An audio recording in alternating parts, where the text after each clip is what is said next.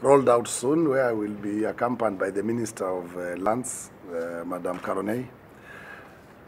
She will also be with us in Mombasa tomorrow. We'll be doing by tomorrow evening. Tomorrow I'll be dealing with the Senate issues. The launch of the Senate Committee of Lands, Environment and Natural Resources.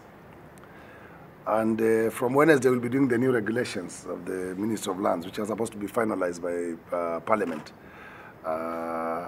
on our way forward. As you are aware, all of you, is that we have started the digitization of Nairobi Registry and Central. Central does not mean Central Province. Many people, when you say Central, they think it's Central Province. In Nairobi, we have two registries. We have the Nairobi Registry and the Central Registry. Central Registry covers many of other properties which are not within Nairobi. That's why it's called Central Registry. And we are glad that the other stakeholders, including LSK, is backing that program, where the minister has been leading the team of herself and the PS and I, to make sure that we start digitization. The Mombasa registry, you are all aware that the scanning was already done. It's our wish that between now and end of 2020, every register in this country, even at the remotest area of Kenya, you don't have to go to the registry for any services. You will be able to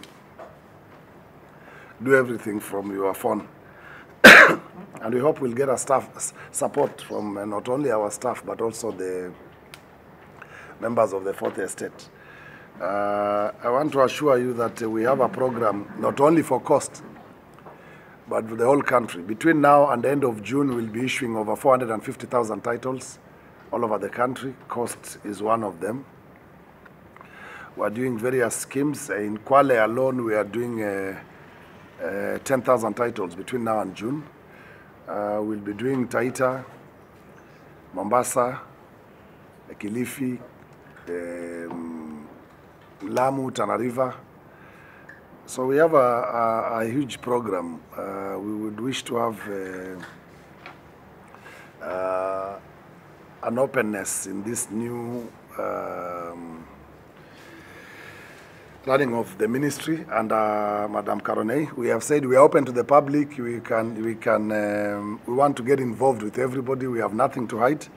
And equally, we wish our staff will be able to do the same in the offices.